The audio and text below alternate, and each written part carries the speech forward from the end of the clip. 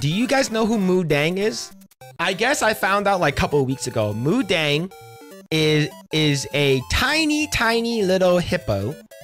I forgot where he's located, or she is located. I think it's a she. But yeah, this is Moo Deng right over here. Oh, that's crazy music right there. No one wants to listen to that crap. Okay, so this is Moo Deng. All right, this is Moo Deng. All right, look at that. Look at that tiny ass hippo. Look at that baby. Look at the baby hippo.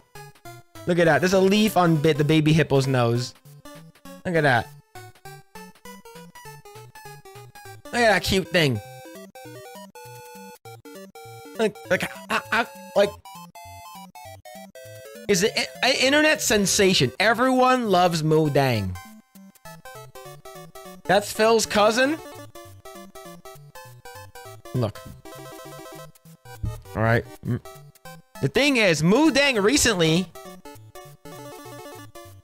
came out and basically, you know, Moo Deng predicts Donald Trump will win the US election. The hippo was given 2 watermelons, one with Harris's name and the other with Trump's name, choosing the latter. Trump became president because of Moo Deng, because of the prophecy.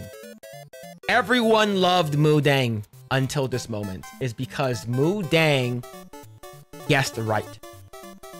Now, all of a sudden, everyone came out and started hating Moo Deng.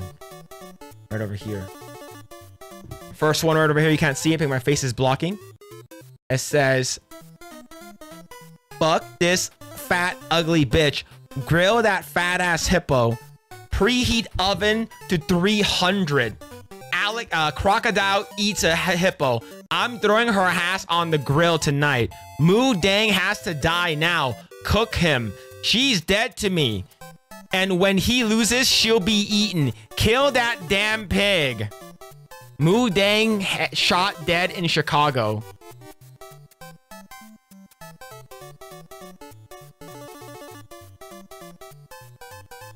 These people are abso-fucking-lutely nuts.